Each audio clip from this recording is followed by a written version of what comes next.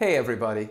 Today I'm going to lead you through the hardware setup of a Night Owl wireless NVR system, or WNVR for short.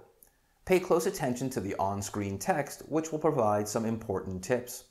Now let's get started. Carefully open the box and remove the two inner boxes. One is for the WNVR and its accessories, and the other is for the camera and its accessories. Keep the camera accessories together and separated from the wireless NVR accessories.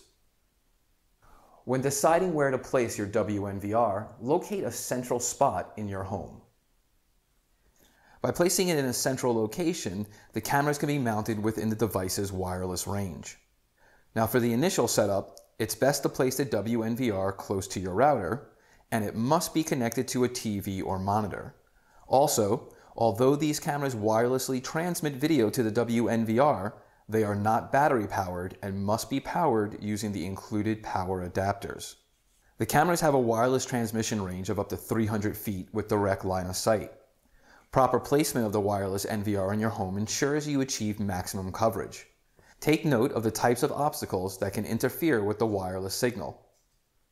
Let's get the wireless NVR connected to your TV or monitor, which must have a minimum resolution of 1080p and an open HDMI port.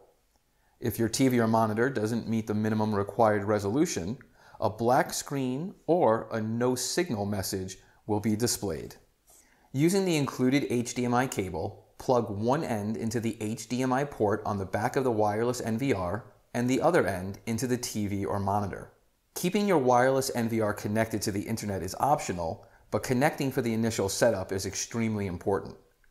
During the initial setup, a connected wireless NVR automatically updates to the most recent software version.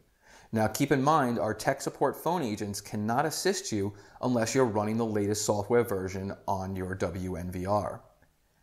The WNIP2 series works with our Night Owl Protect firmware and application. Once you create an account, either using the app or the Night Owl Protect website, you can log into your recorder with the same credentials.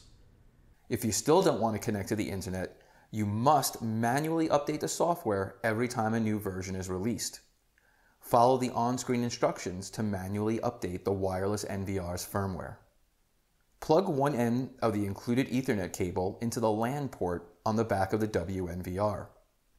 Plug the other end into your router. Now, if you don't have an open port on your router, you can use a network hub or switch back of the wireless NVR. Attach the antennas to the back of the WNVR. Make sure to attach an antenna to each camera. Before installing the cameras in their final location, it's imperative to test all of them next to the WNVR. The last thing you want is to permanently mount a camera and then realize there's an issue. Plug each camera into a power supply cable and then into a socket, surge protector, or UPS. Make sure the cables are securely connected. When the cameras power up, you will hear a voice prompt letting you know the cameras are in pairing mode. Connect the WNVR's power adapter to the rear of the WNVR and then plug the other end into a power strip, socket, or UPS.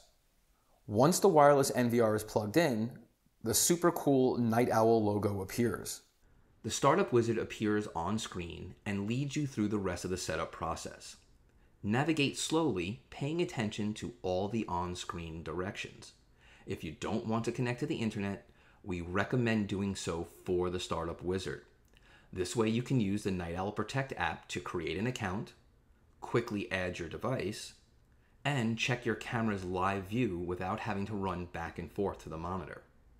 Also, when prompted by the startup wizard, log into the WNVR using the username and password you just created for your Night Owl Protect account.